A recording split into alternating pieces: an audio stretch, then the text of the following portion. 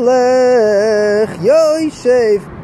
So everywhere you go, Hamelech is a big. It's a big concept for Rosh Hashanah.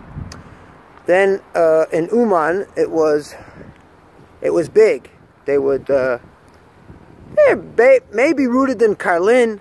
Of course, in the Machzer you see about the Karliner. He would meditate on it, right?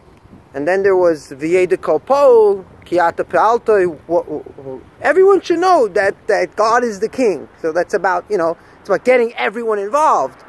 But then comes back to the person again. You got it? You had it Rosh Hashanah? Before you worry about the whole world believing in the same God that you were raised to believe in, here we are. Did you get it? So then there's a personal meditation, which is,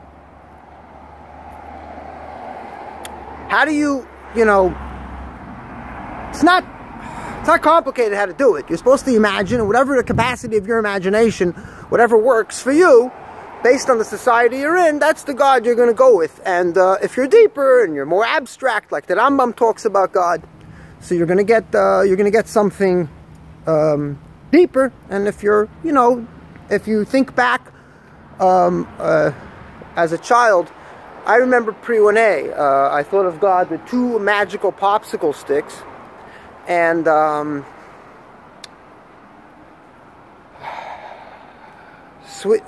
moving them together like a magic wand, creating a world, and he had a black fedora on his head. What are the odds, being raised in Crown Heights, that I thought the God of the sky resembled someone with a black fedora and a beard, but still abstract, still not. I didn't know, but then you get pictures because you learn Chumash when you're a kid, and those are stories that are told. Some Bible people say it's not for children. When Christine Hayes says the Bible is not for kids. I have a 8-year-old. I'm not gonna, not until they're older. But you grow up with that, and and then comes the meditation according to Chassidus. It's a practical one. It's a very easy one. It says, look, you don't really have a concept of who he is and what he is, or you already do, and it's too late. It's fixed in your head. A king, a big king, and he's huge, and he's in the sky, and whatever. You imagine an earthly king with a whole system, and then you think of, that in spiritual terms, just like people imagine ghosts to have wings and to be even though they're mythological, but they're still physical imagination. Angels are white wings, ghosts are like they have this tail like you see in the art. And whatever you're imagining, if the Shadim have chicken feet, and if the Malachim look squeaky white, clean, nice, right? Why do we wear kittles? We wear a kittel on Yom Tif because we have to look like Malachim, which is based on Christian art. But don't worry about it. Don't worry. If that was the only thing we copied from the Christians, right? That would be but that's not the thing. The thing is that, so we imagine those things, and those are physical imaginations, because angels don't need wings because they don't apply to the laws of physics. So we imagine God in physical terms. A king, and with this.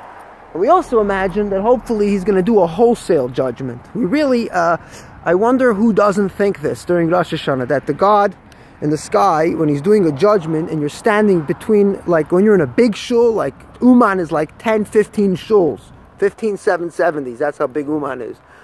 Or if you're in a minyan of 30, 40 people, you still feel like, hopefully, they're not looking in on you, and looking at you, and getting all specific, like a cop pulls you over and he knows exactly the speed you went over, and you're like, oh man, like he got me, he caught up to me, and he got the speed of me, and look at that dinner, beautiful, and he hopped me, and you're like, and he knows and you can't get away, there's nowhere to hide behind, nothing, right?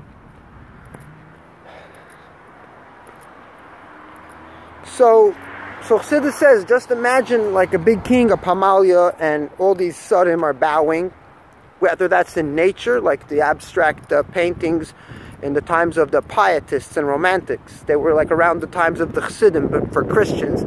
They were looking at the Eibishter through nature and through all these amazing stuff, and like grandiose. But also when you see everything bowing to Hashem, so you can imagine physical people bowing, like the whole shul, or you can imagine angels, which are just humans with wings, right? Angels don't have chicken feet. How many of you ever thought that white angels have chicken feet, right? No, angels not. Shadim, yeah, demons are the bad, demons are the black bad angels. You know, they're like, it's like Satan. Satan is like the adversary to God, right? And on Rosh Hashanah, you know, people have to imagine that, because there has to be a makatrik, there has to be a prosecutor for there to be a judgment day. So, you imagine how great the king is based on everybody, you know, you want to know how great Trump is, right? Who is this guy, Trump? So you think of a bunch of cars going. And Obama seems like a cool guy. Obama's more of a sporty guy, more, you know, also him. You could go with the Air Force One, and you go with all this entourage and these cars, and you're like, wow, now I get it. You know, usually you see a president, the guy tells you he's the president of the United States. America's a powerful country. We've got bases and army and military, and we've got things you don't even know of, but you can imagine practical, real reality stuff that they're very powerful in ways that we don't fully know, because we don't go to the library and research it, not because it's magic or it's conspiracy crap. And then you see it, sometimes you see it, like you go, wow, this president is like, wow. Same with a rich person, right? You see him, he talks to you, he reads the same books as you, you don't feel it. And then all of a sudden you see his power and respect, and then you chop, wow, that's big.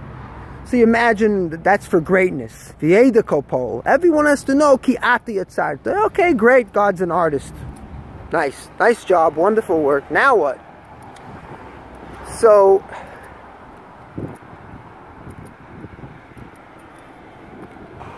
and the theme is Hamelech.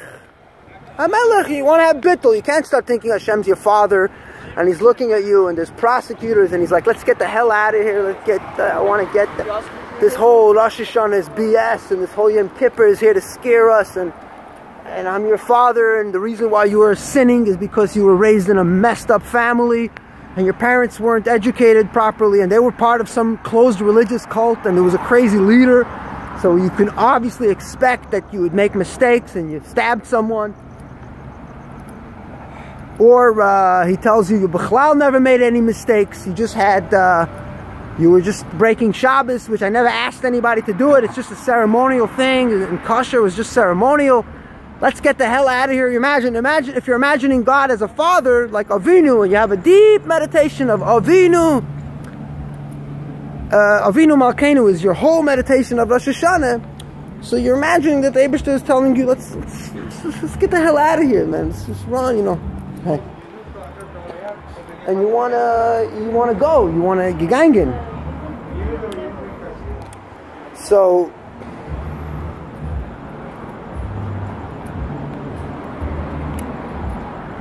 but you can't have yiddah from that.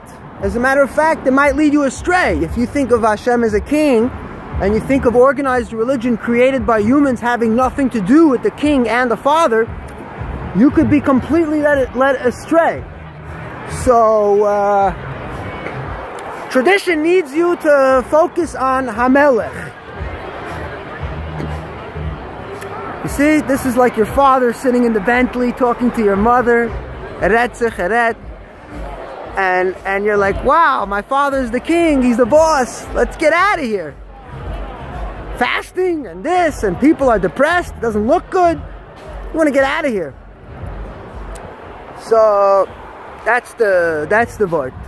So you wanted something, and here it is.